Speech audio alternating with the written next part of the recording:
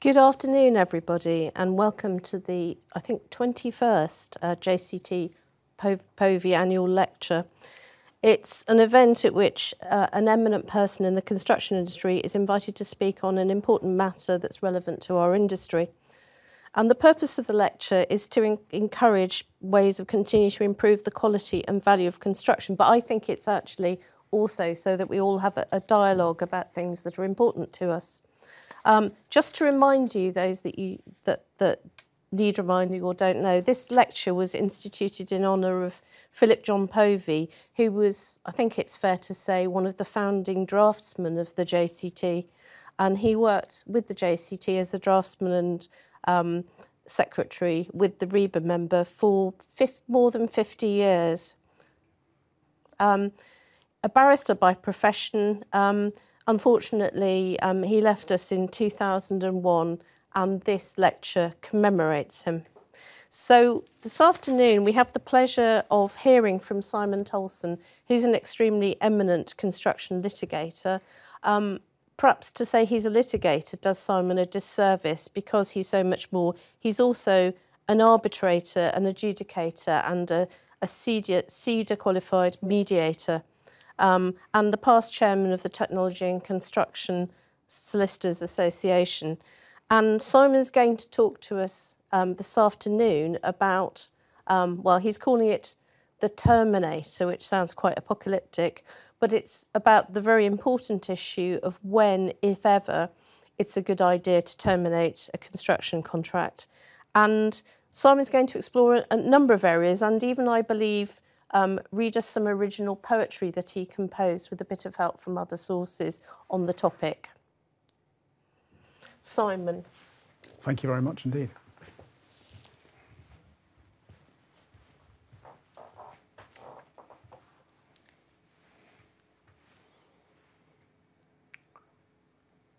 Start. Well, first of all, good afternoon, ladies and gentlemen, or good evening for anyone that is watching this at another date, or good morning as well. My lecture today, as Karen was just saying, is called The Terminator, and that's because it's a very dear subject to a lot of construction lawyers. It's a very busy area, often, sadly, because it is the subject of many dispute areas in the law, and people get it wrong more often than they get it right. So that's really the kind of genesis to it. In terms of my own background, perhaps just I thought I'd spend just a second just saying, besides being a construction lawyer for 37 years, I did actually work in the construction industry briefly, which is why I've got a little bit of a passion for it. Worked for various contractors in the early 80s and was dragged around building sites as a child for the reason of my father being an architect. So disputes and termination are, as I say, quite a hot subject for me. Now, the reason why I picked the Terminator was because of the significance of the Termination Act, which is a bit like a firearm and exercising it or discharging it. And it's a dangerous thing if that obviously gets misfired. So that's the passing kind of connection to that process. And when one thinks about it, termination is an area where it's so important to get the correct advice and the correct guidance. So really what I want to start off by saying is that the decision to terminate a building contract often and rightly is referred to by lawyers as the nuclear option, which is why I've got that little slide there to kind of emphasise that point. And it needs safeguards before that proverbial red button is actually looked for.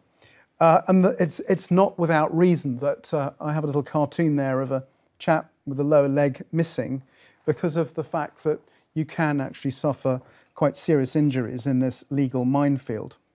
So it's a serious step not to be taken lightly, an exceptional sanction which should only be used when fundamental breaches or violations take place, and then only where all possible steps have been taken to avoid it. Now, the traditional approach of the judges, and we'll be talking about the judges a little bit, or I shall be, is the sanctity of contract. And the Latin tag pacta sunt servanda, agreements must be kept, is of primary importance. In fact, in the 1953 Hamlin Lecture, English Law and Moral Law, Professor Goodhart stated that the moral basis of contract is that the promisor has by his promise created a reasonable expectation that it will be kept. And so generally, our judges respect the sanctity of contract, but the parties must, unless legally excused from performance, to perform their respective duties under the contract. So when the courts construe termination clauses, they start really by looking at the consequences. They start from the point of view that termination is a draconian remedy, which brings the contract to an end with dramatic consequences. So over the years, the courts have evolved principles of construction that mean that you cannot really terminate contracts by accident. So my message is really to ensure that you know what's required before you exercise a right to terminate. It's also important to understand that what happens if you do something wrongfully can end up terminating your contract with adverse consequences. But of course, termination is not all bad. Clearly, it's sometimes something that's very necessary. It's a very powerful self-help remedy. And damages are not always an adequate remedy, after all, as we know. Sometimes you have to chuck the contractor off the job or treat the employer's conduct as fundamentally abhorrent in relation to the contract, such as to bring it to an end. And of course, termination as an objective helps to mitigate the burn in relation to contracts that are beginning to head into a terrible, over-costly situation. And of course, this government only last month shows that it's pretty adept at chopping large elements of contracts out, as with HS2. But the message I want to get across really is that the exercise of the right of and the remedy to terminate gives rise to associated risks, of getting it wrong being one of them, and requires very careful consideration and, dare I say, legal advice. And my paper will certainly seek to identify the chief issues. But obviously I don't claim to cover everything, and I won't be able to cover it all in this particular session. So what about terminating contracts in terms of the key principles and considerations in averting it? Well, one of the things I wanted to make and emphasise is that before terminating a contract, consider whether you want the relationship to end and whether you should continue with the contract but reserve the right to claim damages. Because sometimes it's a bit of a knee-jerk reaction to actually seek to look at the termination provisions in the contract without thinking through the process. Consider the alternatives, to doing so, as rather than being the end of your troubles, you may find that it's the start of them. So it's important, I say, to look at the viable alternatives to termination, because generally, in a lot of contracts, one sees that there isn't enough patience in terms of actually making time to look at things. One can often, for example, de-scope work, resequence projects. Obviously, it takes negotiation. You can have lagging alterations to the phasing of a project that might make it more possible for the contractor to deliver the project, or for the client, in fact, to get the necessary funding if it's a funding issue. And of course, in relation to the relationship between the parties, if it's still intact and has not been killed off by various disputes along the way, a line in the sand type of settlement, a deed of variation drawn up to modify the contract, maybe take out some of the work, reprice some of it, is potentially possible and might be a preference to actually terminating the contract. And then, of course, taking where we are in the kind of economy at the moment, obviously interest rates, base rate at 5.25.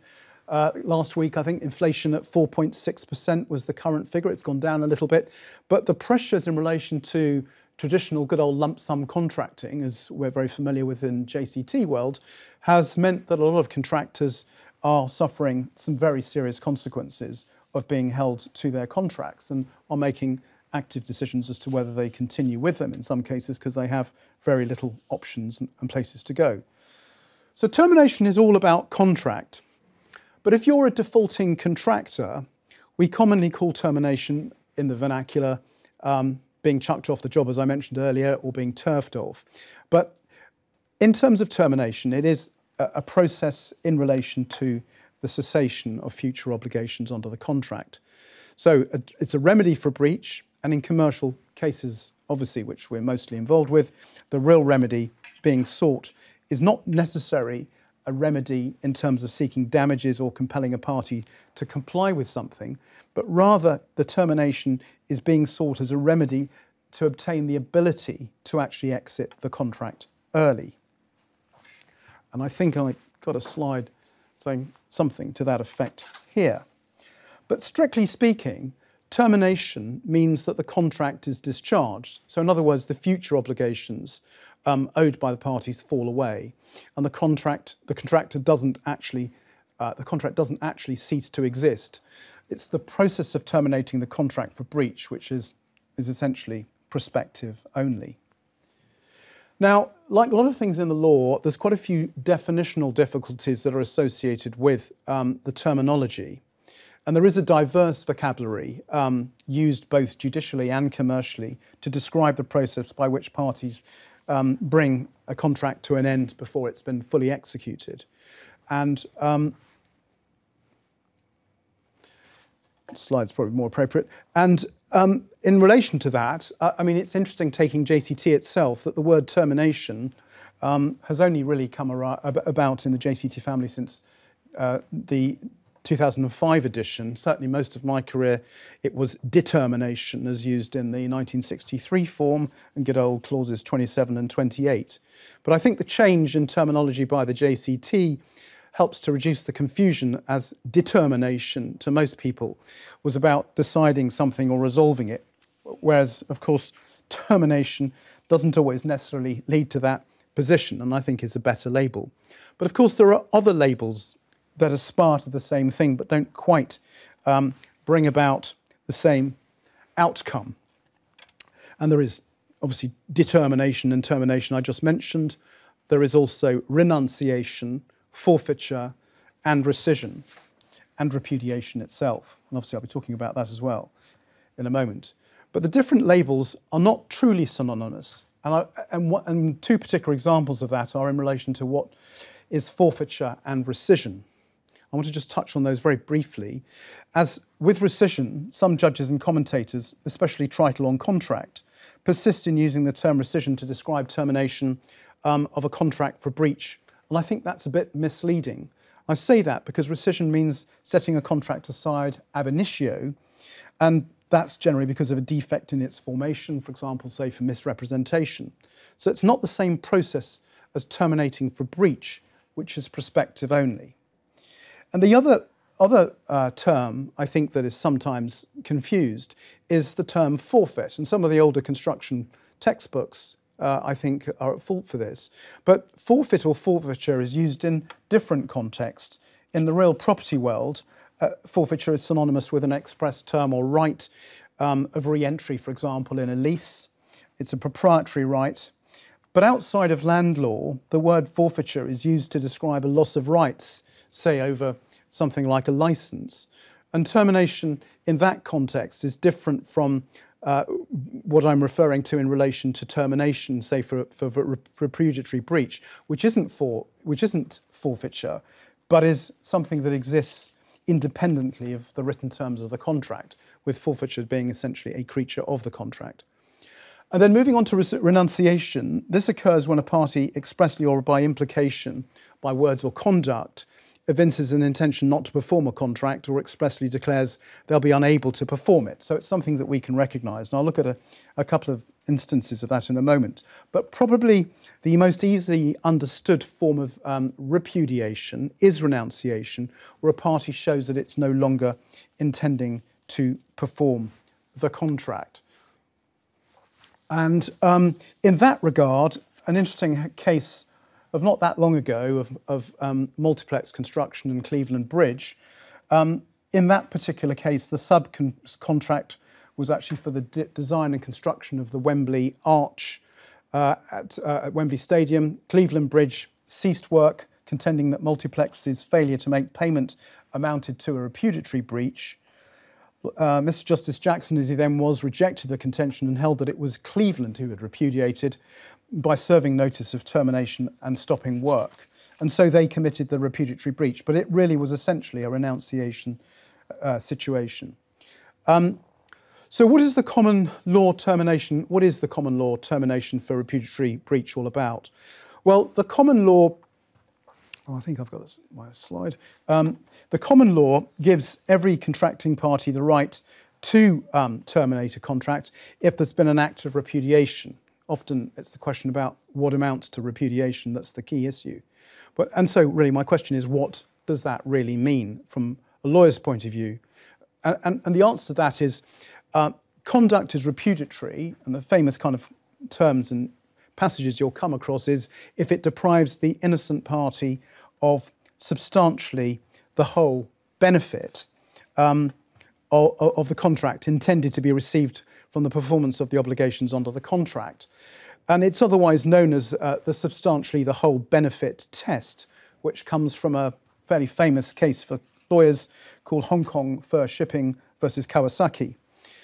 And when the defaulting party breaches the contract, the innocent party may have no intention, or indeed at that stage, of claiming damages or seeking specific performance. It's basically wanting termination.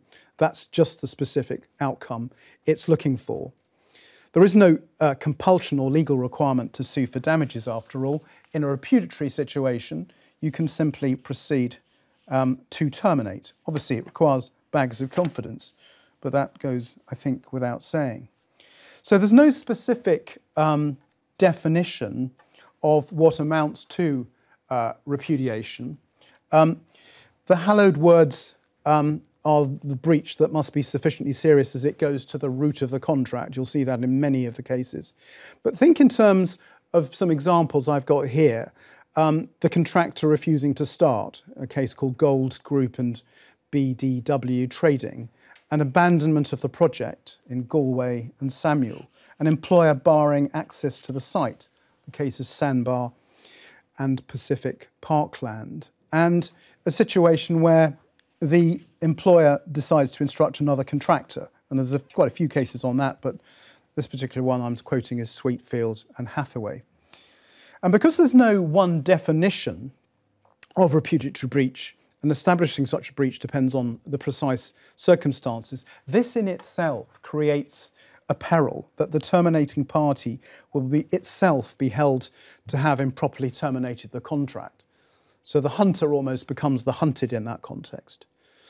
But where there's a repudiatory breach by one party, the other party will have the right to elect to terminate the contract under the common law by accepting the breach, but obviously it's a bit binary. The other option is to elect to affirm. And termination is not automatic. That's an important thing to understand. Yes, there are automatic termination provisions in some contracts. JCT, before 2005, had automatic termination for insolvency, but that's not something that is the standard position. Now, what about if the breach is a modest breach and potentially not repudiatory? Well, the rule there is if it's a modest breach, then the other party must still proceed to perform his obligations, but will be able to obviously claim compensation for breach, and breaches consisting of things like negligent omissions or bad workmanship of themselves, unless they're very severe or serious, are not necessarily going to be repudiatory. So hence, never has the phrase I've put in my paper here, of acting in haste and repenting at leisure, been more appropriate than in relation to those that seek to claim repudiatory breach too quickly.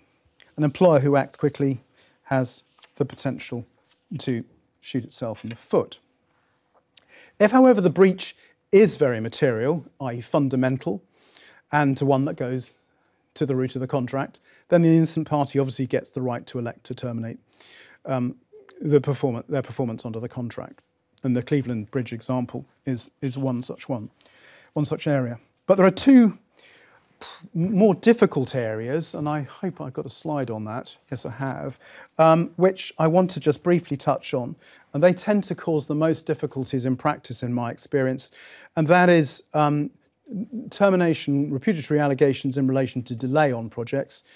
And the one I mentioned briefly earlier on, non-payment of sums under the contract.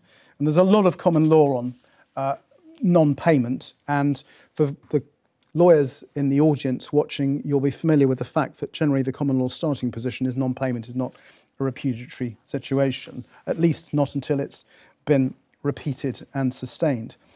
So my advice here is, when you think about something being repudiatory, don't just look once or twice, but then a third time, and probably have a fourth look as well. For those that want any particular references to where you can find more about the whole concept of repudiatory breach and breaches going to the root of the contract, I advise you go to the 34th edition of Chitty, which will keep you reading all night if you wish to. Now, in terms of the effect of repudiation, I mentioned a moment ago that it's somewhat binary. Perhaps I haven't got a slide on that. Yeah, I'll come back to that. Yes, it's somewhat binary, and really when repudiation occurs, the innocent party really has essentially two choices. First, he can elect to accept the repudiation, and thereafter the party who repudiated cannot go back to the status quo ante before the repudiation, at least not without the agreement of the innocent party. Sometimes that does actually happen in practice. But not only is the innocent party discharged from further performance of the obligations under the contract, he can also sue for damages. And of course, the leading cases there, Hayman and Darwin's and Photo Productions and Securicor, demonstrating you can go straight off to court. Secondly, of course, the innocent party can elect to affirm. So should a party, in terms of the risks of repudiation, should a party faced with a repudiatory breach elect to terminate? If it does, there are two principal risks. The first is the breach will not be found to be repudiatory for some of the problems I've mentioned a second ago. And secondly, the innocent party that affirms the contract will then lose its right to terminate, potentially, if it then makes a belated attempt to terminate for the repudiatory breach because its conduct is inconsistent with that. And that often arises where demands for payment and so forth are made. Now, in terms of what remedies there are for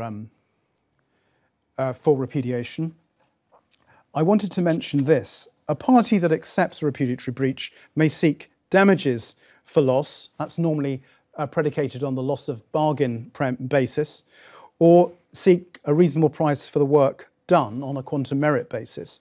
Loss of bargain damages are the most common way in which damages are sought for a repudiation, and that tends to be for the loss of opportunity to receive the future performance of the contract, typically a loss of profits claim based around the contract price.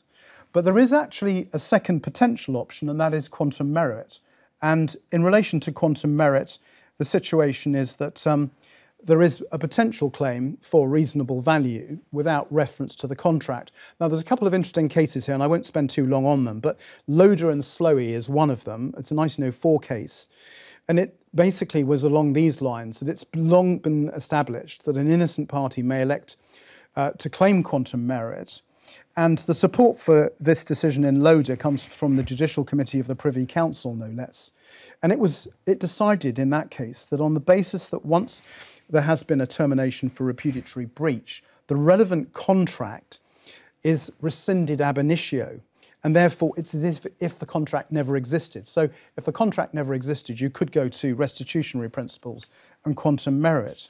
But that case in 2004, exactly 100 years later, was disapproved quite strongly by the House of Lords in a case called Taylor and Mobility, because obviously the current modern view, and I mean after the last 60 or 70 years, is that repudiation doesn't actually kill off the contract ab initio, and therefore the primary obligations in terms of the effect of the repudiatory breach are essentially still there. So there's an Australian case called Mann and Patterson Construction, which is worth having a look at. It's in my paper for those that want to download that. And they referred to the decision in Loader as the rescission fallacy because it doesn't accord with current legal thinking. I wanted to just briefly mention one thing. A couple of colleagues mentioned in the office about the JCT contracts in particular, is the express reservation of rights that you have on the clause 8.3.1 of the current editions. And that is the provision that says, without prejudice to any other rights or remedies. There's quite a bit of law on that. Again, not time to go into in detail. Suffice to say that the 1963 form was reviewed quite closely by a quite important case called London Borough of Merton and Leach in 1985, where the court held that the elaborate machinery of the contract was not exhaustive of all of the contractor's remedies, and the contractor retained an unfettered right to make a claim for damages as in the alternative for claims for direct loss and or expense. So obviously the wording is balanced, and JCT is standardly provided in terms of the contractor and the employer in terms of those preservations. It's sometimes struck out, but it's, I think, an important point to get over. In terms of conditions, warranties and innominate terms, I just briefly wanted to mention that a party may terminate a contract for a breach of a condition, but never for a breach of a warranty. Terms that are neither conditions or warranties are called, a great creature, this name, innominate terms, and it may be possible to terminate a contract for breach of an innominate term if the breach is sufficiently serious. But again, the modern view of the judges of this country, English judges, is that in connection with what you're actually looking for, the shift in legal thinking is towards the seriousness of the breach and its consequences, rather than whether something is termed a condition or a warranty or a nominate term, not that you would see that referred to very often. But the general sort of starting point is that a breach of a condition as opposed to a warranty will constitute a repudiatory breach potentially, and then a sufficiently serious breach of an innominate term might also do so, And a refusal to perform, obviously, if it's a renunciation, would again be repudiatory. The great discussion on conditions and warranties and innominate terms is from that Hong Kong first shipping case that I've touched on briefly. So, as I say, the important thing is looking at the effect of the breach and asking if the breach has substantially deprived the innocent party of the whole benefit. That's how you kind of get the interrogation of whether the breach is repudiatory. One quick case I want to touch on in relation to where this was front and centre was a case called Imperious New Homes Holdings and Telford. And in that particular case, it illustrated the difficulty in establishing a breach of an innominate term as being repudiatory in relation to a contract that was slightly unusual. It was a development agreement in which ultimately the sponsor of the project was going to gain the benefit of 999-year leases, and it sought effectively to treat as repudiatory the conduct of the contractor developing the project because it had got into significant delay, partly because of the credit crunch and various other reasons. But what was interesting, and it's slightly creative judgment, the Court of Appeal held that the developer's 18-month delay in carrying out the works did not amount to a repudiatory breach, looking at the contextual situation of a 999-year lease, which was going to be the benefit derived. So the decision emphasises the need to consider the benefit the injured party was intended to obtain from performance of the contract before assessing whether the breach is repudiatory. So it's probably a means by which the court achieves fairness. Now, I'm going to speed on in relation to the next area that I want to look at, which is the question of what are the real indispensable and essential actions for termination preparation. Because if anything that I want to give out of this lecture is the things that come from the benefit of experience. So my points are these. Do you have the justification and the right to terminate? Contracts obviously usually only allow termination in specified circumstances, like JCT does. It's important to ensure that the facts and the documentary record support the right to terminate. Contracts may also permit termination for convenience, but remember, where you terminate for convenience, there is no ability to recover compensation or completion costs in terms of the extra over cost to complete. So, the benefit of being able to pull the trigger and pull the rug is great, but that's a downside. My next point was, what contractual steps must you pursue before terminating? It's an extremely important point. What notice are you required to give the employer or the contractor? Is there a cure period? I mean, invariably there is, like JCT, so that either the contractor or the employer can basically make good. That's assuming that it is remediable. Have you carefully considered and determined any claims for additional time? This is such an important area, and I see mistakes repeatedly made where terminations become wrongful because there is an extant entitlement by the contractor to time, and the contract administrator or employer's agent has not considered the objective entitlement of the contractor to time, particularly for terminating for not proceeding regularly and diligently. There's a lot of law on that. One of my own cases, Sindel and Solland in 2001, but also good old Merton and Leach is primary authority for that. Then is your termination notice adequate? Again, very important this. Does it clearly articulate the grounds for termination? An ordinary commercial business man would not see, for example, a sensible connection between a warning that's being given and then a large gap of time. And there's a whole series of cases where a party decides to give a warning notice but then waits 10 months and then decides to try and terminate the contract. And there is no nexus between the two events that the notices relate to. I mean, it's unusual, but it does happen. Does it identify all the potential grounds for termination? Does it put them in the alternative? Does it avoid demanding that the contractor do the impossible? Terminating a construction contract in relation to where construction logic sits against the basis on which the termination might be propounded is going to fail. Have you carefully recorded the key decision making?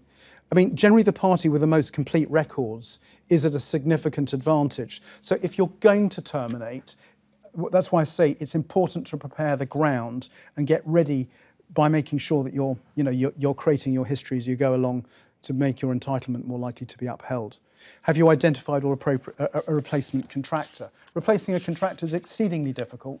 Often projects go further into delay when there's a termination. And what financial security have you got? Any bonds, any warranties, anything that you want to or are able to call in relation to underwriting the position? What do you owe the contractor? What is the financial position? That needs to be reviewed. And then, of course, what planning? What sort of aspects might be relevant in terms of funders, etc.? What materials on site? What plant might you want to take over? What intellectual property rights have you over the design of the contractor? But most importantly, get legal advice. So these sine qua non, and I've got them on the slides here, but you will be able to download these at leisure after this lecture, are ones that I suggest you look at. In terms of the types of termination, termination for cause, termination for convenience or at will, obviously those are the most common. Termination by agreement, yeah, actually people do sometimes terminate by agreement. Impossibility and of performance and frustration. Those also exist. But as I mentioned earlier on, there are two broad bases or avenues for terminating a contract, and that is exercising the right that's in the contract, aka the contractor termination, and the second is terminating for repudiatory breach. The other thing that's very important about termination contractually is the requirement for strict compliance with the conditions set out in the contract. And to borrow an analogy from Lord Hoffman, in a key case called Manai Investments and Eagle Star in 1997 concerning notice validity, there's a famous passage where he said, if the clause in the contract had said that the termination clause had to be on blue paper, and it would have been no good to serve the notice on pink paper. So identifying and satisfying termination conditions is often more complex than just, obviously, getting the right colour of paper, but it makes the point about the significance of compliance. Secondly, even where a termination notice is correctly drafted and validly served, a right to termination can be inadvertently lost where a party acts in a manner which is inconsistent with the termination of the contract. And the common one is the one I mentioned earlier about seeking payment arrears and then seeking to try and terminate on the basis of non-payment. So I say watch out for that carefully. But the most common grounds, contractual grounds for termination are for the occurrence of specified breaches, and of course JCT is all over that. But a couple of points on that in relation to cure notices, and that is that the breach can potentially be rectified within a certain period of time. Watch out for that. Again, it's a common area where mistakes are made and breaches are cured and they are overlooked or tried to almost be ignored. The defaulting party can sometimes show cause as to why the contract should not be terminated. And sometimes one gets great long submissions in relation to why that might be the case, and occasionally there are the plausible reasons that are given out. So again, look at that closely. But the three main ways that termination, in my experience, can go awry are procedure, i.e. cocking up on the notices, cocking up on who you serve the notice upon, and getting the time limits wrong. Election, i.e. improperly making an election on a repudiatory breach. And cure. So many mistakes on cure. And there's a recent case on that, which I'll touch on, that was handed down in the TCC only last week. So in order to rely on contractual termination for breach, specific drafting always needed for contractual termination, as not every breach gives an innocent party the right to bring the contract to an end. But of course, by express provisions in a construction contract, you can set out breaches that would not otherwise be repudiatory as giving you grounds to terminate. Then briefly, I wanted to touch on the question of unreasonable and vexatious and what that means. We've got a very helpful case in terms of unreasonable and vexatious, because as you know, neither the employer or the contractor should be terminating for those on that basis. But what do those wonderful legal words mean? Well, they've been decided as meaning that there mustn't be an ulterior or underhand motive to oppress, harass or annoy, as was decided in a case called Rhinewood and L.B. Brown by His Honour Judge Gilliland in a case a few years ago. And he established 6 propositions as to when something could be unreasonable or vexatious. And I think probably I won't read out the 6 propositions themselves, but essentially the authorities show that the test is an objective one. The reference point is how a reasonable contractor would have acted in those circumstances. And sometimes it's an important ingredient that determination may be unreasonable if it disproportionately disadvantages one of the parties. So that's something to certainly bear in mind.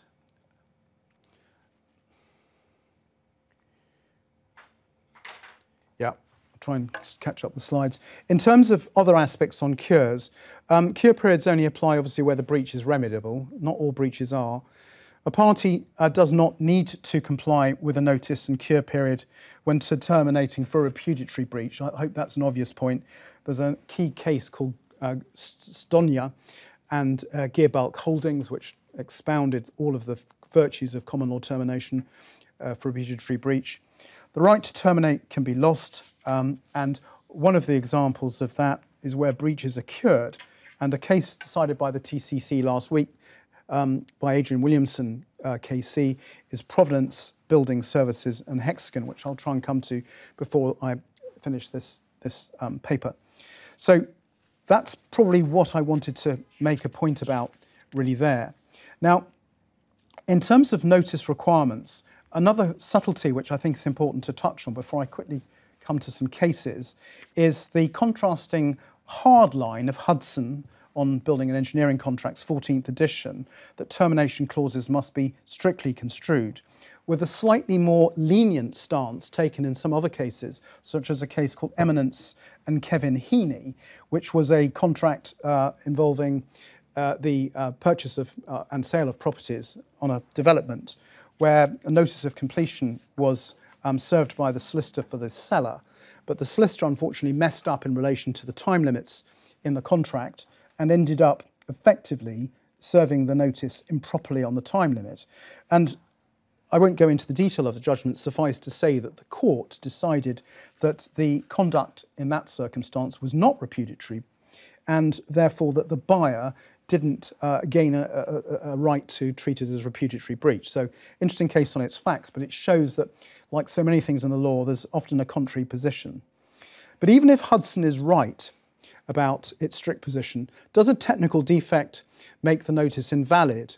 Well, again, on that, there are contrasting cases. So there's a case, for example, I mentioned there, of Energy Holdings and Hommel, where it was decided the service of a legal notice by an unspecified means in the service of notices clause in the contract was still good service. So the court was quite liberal there. So a question I kind of ask is it likely that sending a termination notice on time, but by email, when the contract requires facsimile, amounts to a repudiation? Obviously, most people don't have fax machines in 2023, and a more instantaneous form of communication is email. And although the presumption and starting point is you comply with notices strictly, the position there is that there may be argument that that's a good termination notice. There are also some lovely creatures in the common law around some principles which mean that one can rely on common law termination for circumstances which might not have been known at the time of termination. And there are two key cases there. There's one called Leofelis and Lonsdale, and really what that case decided was that there's a long-standing rule that a party attempting to terminate is permitted to justify its termination on any grounds available at the time, even if those grounds were not known at the time of the termination. Now, the one disadvantage in relation to that principle, which is very good at saving you from a wrongful termination, is that the damages that you're limited to are the damages on the basis of the expressed basis on which you served your notice. But you can defend yourself with matters and facts in terms of justifying the termination that weren't known about at the time. There's a wonderful case called Boston Deep Sea Fishing and Ansell, which demonstrates that the defence is available to the party that's being accused of wrongly terminating by relying on later events. I want to just zoom very, very quickly to JCT clauses 1.7.1, 1.7.4, only really to say that it's abundantly obvious by various decided cases, including recent ones, that you've got to follow the strict rules in relation to, for example, under 1.7.1, serving notice by prepaid post to the recipient's address in the contract particulars or at their registered or principal place of business. In relation to post, remember recorded, signed for and special delivery, precise ways in which to effect postal service are expressly provided for. Obviously you can still serve personally as well, but it's so important to get these things right, otherwise the notices can be invalid. In terms of the grounds on which you can terminate, the most hallowed and important provision in JCT in the standard form is good old 8.4.1. I haven't got time to go through the detail of it, but I have got a slide, which I think comes up next, which depicts the precise periods and obligations in when you are required to do things in relation to notices. And I still don't know why parties still make mistakes, but they keep lawyers busy and they keep the courts buzzing with the failures that arise because these very straightforward provisions are not properly followed.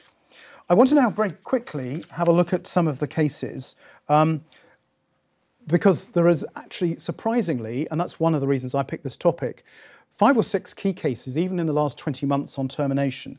One of the most important ones I want to touch on is a case that my firm Fenwick Elliott won in December last year, an epic case that's still rolling through the TCC. I saw a judgment in some of the downstream provisions yesterday, and it's Energy Works Hull and MW High-Tech Projects. This was a case where I'd say there were 2 paths to glory in the sense that both termination under the contract and termination under the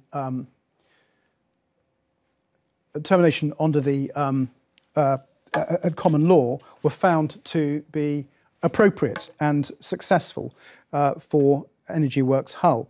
What happened there, it was a major project. It was an energy from waste plant project. They never go well. I've not come across in 20 years a project that's been successfully built for any waste to energy. But the project ran into problems, significant overrun. It had an interesting provision with a 15% cap on liquidated damages, which, because of the delay by the contractor, MW, that bell was well and truly pinged after 11 months of delay. And what happened was that Energy Works Hull served notice to terminate on a number of grounds, both under the common law right of repudiatory breach and also for express breaches. And MW, the subcontractor, sought an extension of time for alleged breaches it said were perpetrated by EWH for failure to provide various things like fuel to test the burners for the incinerators.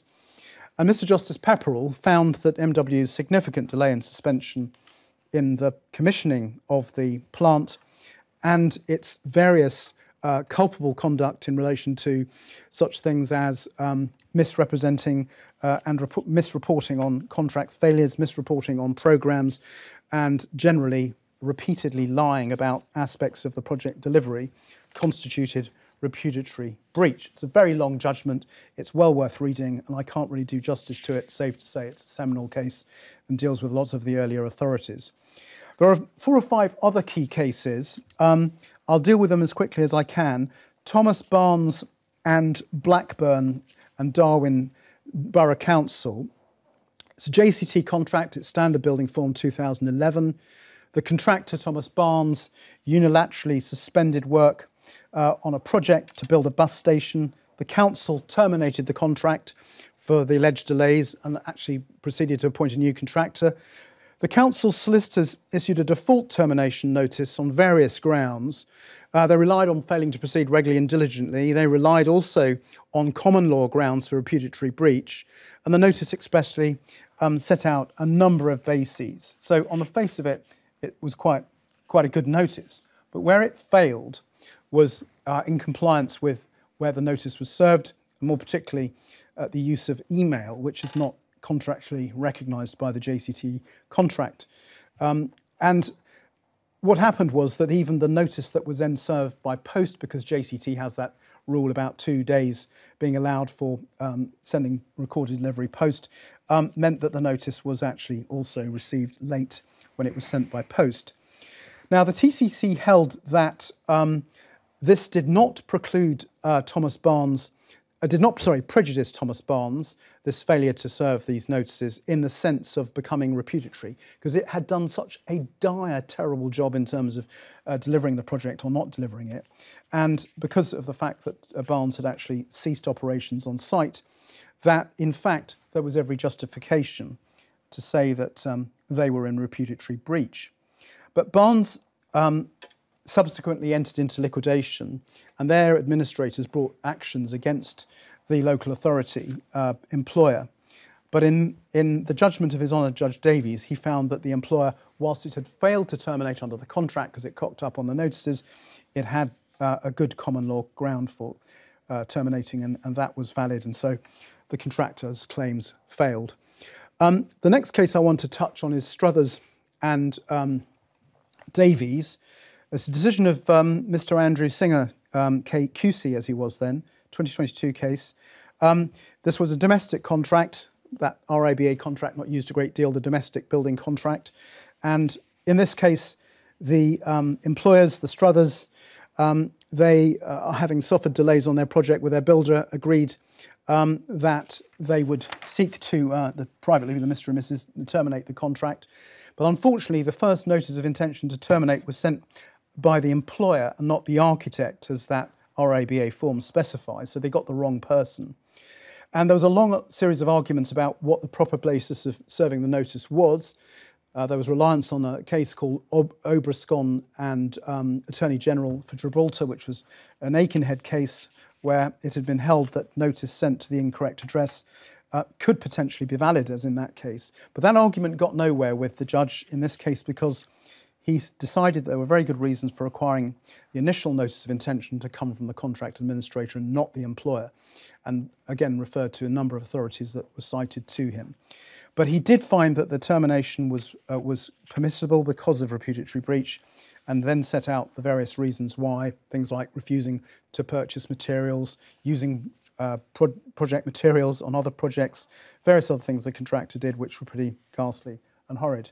Now, I'm conscious I've got 11 minutes left, and I am thinking that I probably will say very, very quickly something about the Tolson case and Rolls-Royce, only to say a very interesting case to do with termination of a contract for some digital visualization tools that customers would use if they were buying Rolls-Royces, those that are privileged to do that, so that they could get a bespoke viewing through VR unit of what they're about to purchase. Tolson, the software company, cocked up, couldn't produce the software, was late on everything, like a lot of IT contracts. there was an argument in relation to termination. Rolls-Royce sought to terminate on an initial notice. It then followed with a further notice. Tolson sought to be very clever and initially said that it was going to hold Rolls-Royce to the contract, even though the contract was repudiatory. Rolls-Royce then served a further notice. But to cut a long story short, the contract did provide for time being of the essence. There were some very creative arguments as to why Tolson thought that it was actually entitled to damages for breach and its alleged arguments on repudiatory breach. But what's interesting is that Rolls-Royce actually succeeded in recovering, I believe, 20 million euros, and the claim was successful, both at common law and for termination under the contract. The only other very important but quick case I'll touch on is Bellis. Bellis is a case, Bellis and Sky House, really demonstrating the whole business about clear days. If there's any lawyers out there that don't know what clear days mean, you need to be put against a wall and shot. It's very much like the White Book principles. I think it's very important that this audience is familiar with reckonable days, both because there are express provision in the contracts and there is no excuse for not checking the provisions in the contract for time. So that case is a key one. And last but not least, the case that I wanted to touch on of Providence Building and Hexagon Housing, which was decided last week or just over a week ago. And this was an important decision for the simple reason that it really demonstrates that maturation of a right to terminate for a breach of non-payment under a contract, this was a JCT standard building contract, for failing to pay on time. If in the cure period the employer did pay the payment to the contractor within that time, you cannot then, with a half-cooked termination notice based on a first breach, a default notice, succeed in actually demonstrating that you've got an entitlement to terminate if in the cure period, it's another of those cure period cases, the contract came good.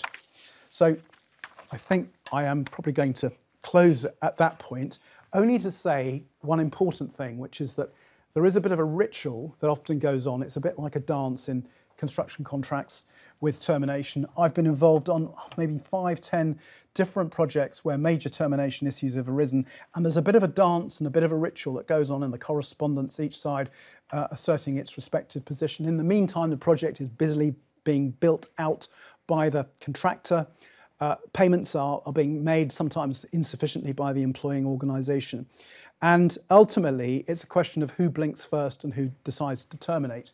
But you sometimes end up in a situation where termination is a threat. The threat of it is enough to keep people on their toes. The project has turned out as is delivered and completed. But if one of the parties does blink first, then the terminator comes out and the gun goes to the head. Thank you very much. Thank you, Simon.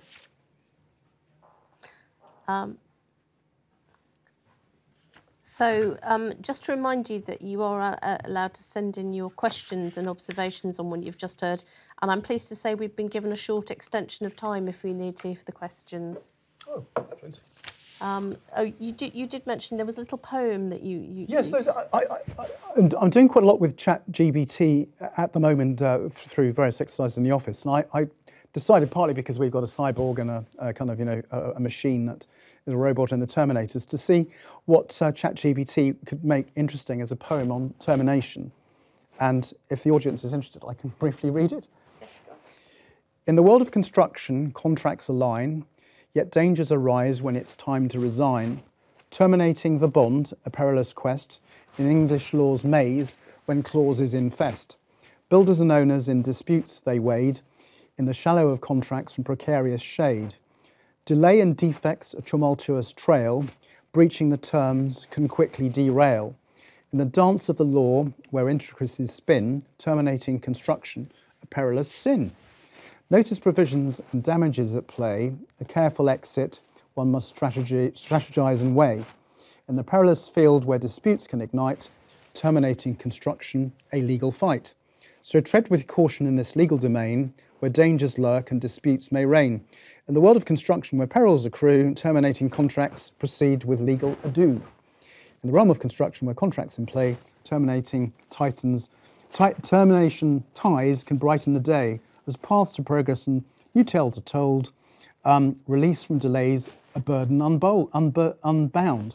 Terminating construction, freedom is found, flexibility reigns, as needs realign. A fresh start emerges, a contract's design, and so on. It goes on further. I mean, there isn't time to read it. I insist that you actually post it with the slides afterwards. I will. So. Just sat in 12 seconds. So, I mean, listening to you talk about this, Simon, it does strike me that one might say goodbye to a service provider such as a designer, and that might be the cause of heartbreak. Terminating a building contract is a bit more like a divorce. Would you agree with that sentiment? I would actually, yeah. I mean, you actually virtually need counselling, yeah.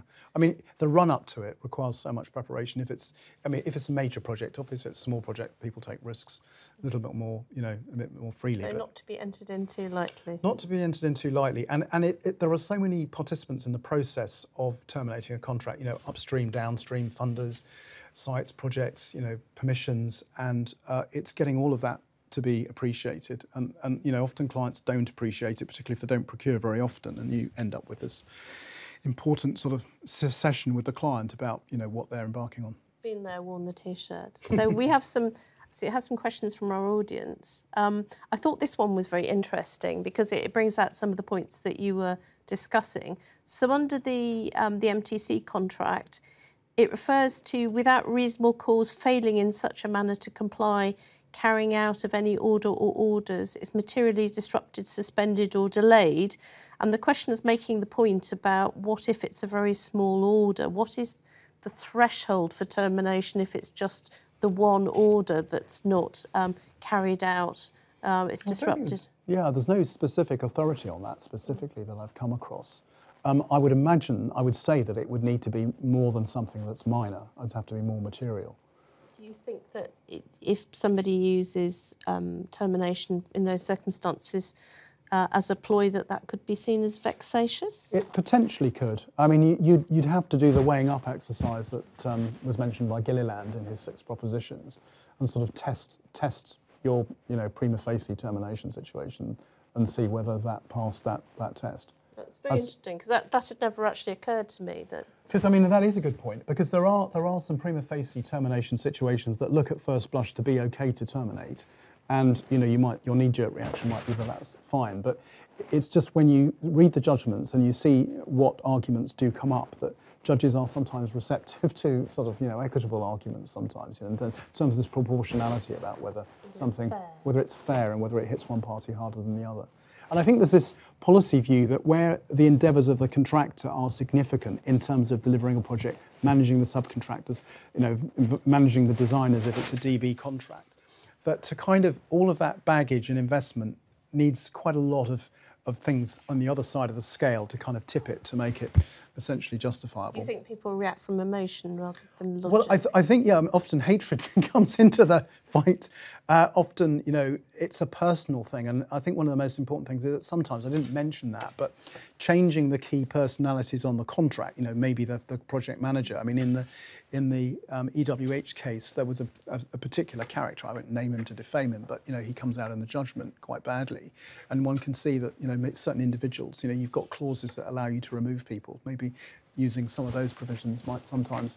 It did occur to you when you were talking about, remember there's a cure period for a lot of these things. Yeah. I was thinking, why on earth would you still want to terminate a contractor if they'd actually cured? I mean, obviously there's sometimes manipulative curing of minor breaches, but it may be that there's an illustration that people don't think about that because they're so set on terminating the relationship. And, lo and behold... Well, I think sometimes you get the problem that it's almost declaratory. The contractor will say, it's normally the contractor that I see, is, there is conduct which, is warranting potential termination. They declare they're going to put resources on the job next week. They kind of send you a programme and so forth, but it's a bit illusory. They've told everybody else that as well. But it doesn't actually happen on site. And that's when you need to get some metrics together to say, well, actually, you've got 4 blokes on the job, you should have 26, your production's not happening. This is a more philosophical question from Roland Finch. What is the difference between terminating the contract and terminating the contractor's employment under the contract? Yeah, well, obviously JCT has used termination of the employment. It's essentially emphasising termination of the contract. As I was saying earlier on, the contract isn't being killed off. With repudiatory breach, you are effectively killing the contract off, but you aren't killing it off in relation to the potential right to damages. I think that's the important point. I mean, obviously, what's a very interesting area in relation to that kind of question is, things like liquidated damages. The right we now know because of obviously the Supreme Court decision in Triple Point, deciding what you're entitled to do by way of claiming liquidated damages comes to an end when the contract is terminated. But obviously it doesn't end entitlements to certain aspects or certain provisions in the contract that will survive, like confidentiality and so on, as a product of the contract, the obligations that were entered into at the outset. But I mean, termination. The point there that he's making there in relation to termination of your employment is essentially making the point that when those words are used, it's intended to keep in existence the contract. Yeah, but cease performance. Yeah, cease performance physically. Yeah. So this is a situation I recognise. In the event of insolvency of a contractor, will this be a breach of contract and the client can terminate the contract before a formal notice is received? Now, I think we both have the situation where the site has been run down to the extent that it's run by one man and a dog, and the dog's part-time, and you suspect a creeping potential insolvency situation. What do you say to that? Well, that's in my paper I say a little bit more about that people want to have a read about that. I think termination, because obviously the termination clause in JCT is pretty thorough, and it has the provisions about what dings a bell as an act of insolvency. And often rumours go round, the job goes quiet, as you were just saying, things get run down. But the real danger area is terminating before actually there is an event that qualifies as termination. And so just the site that yes, you can potentially serve a notice in relation to default on failing to proceed regularly and diligently, but as we all know, that's quite a difficult journey to go down. So with insolvency, I always say, I mean, obviously you've got to try and get some tangible evidence that there's an event that qualifies under the contract. What about repudiatory breach for running the site down to a token presence, because that's something you see a lot. Well, I think that then I think potentially that if again you've got to get your ducks in a row basically. If you can demonstrate that and you've got your kind of working paper as to your submission on that having happened, then you could terminate a common law. Interesting alternative, isn't it? I mean, the thing is the bravery factor at that point is that once clients get advised, they start to get more cautious at that point. Come on if you're hard enough. Yeah, that's it. Yeah, come on if you're hard enough. Yes, incidentally, this client did terminate for repudiatory breach. So this is a bit of a broad subject. Do you have any comments in relation to the termination of the JCT subcontracts? You may not know the details of that minutely. I mean, I have been involved with termination of subcontracts. I mean, do you mean the position, obviously, when the main contract is terminated? Is that what they're asking? I'm assuming that's what they mean. Yeah, and obviously, then generally the subcontracts obviously follow suit, as I understand it, under JCT. Even though the people are not necessarily at fault. Well, they're not at fault, no. I mean, and that is, unfortunately, in recessions and difficult climates, and obviously what happened on, Carillion, etc., as an example, huge quantities of the industry go out of business because of main contractors going down and, poor subcontractors being in great problems. And I think in my paper, one of the things I actually address is direct payments to subcontractors and the risks around that there aren't any easy remedies for those subcontractors who find that they are on the end of a termination line because of the main contractor being terminated. And, the offers of work from the employer about direct and so on, we all know are a very trappy sort of area with lots of things that can go wrong, yeah. So this is a question from Simon Cash. Under termination, you refer to secondary terms such as damages, etc. What is the position in terms of maintaining insurances and latent defects when a contract is terminated? Well, I mean, those are notifiable events. One would obviously want to go back and check the insurance policy in relation to that. But on termination, generally the obligation to insure comes to an end. Oh, this is praise for you, Simon. Excellent lecture on a very tricky subject. Looks forward to studying the notes. Always nice to hear. It's as I said at the beginning, it is always going to make law, and it is always, it's a dynamic area, and the courts are busy looking at it. And it's not just in construction, in the commercial courts, there's a lot of very useful judgments. Can you please explain when and if liquidated damages are applicable in the event of termination from the employer's point of view, when the contractor suspends work for non-payment? And when does non-payment become a repudiatory breach? I mean, obviously, if you suspend lawfully under operating the machinery of the contract, then liquidated damages aren't running against you if you ultimately demonstrate your suspension. But again, Have your cake and eat it. can't have your cake and eat it. But again, it is a consideration when often the threat, the 7-day notice that's written to the main contractor by a subcontractor often results in a 6-page letter from a city firm of solicitors as to what will happen if you persevere with it. This is a very technical question. What is your view on the Providence decision? Even though the default was cured, it was still repeated.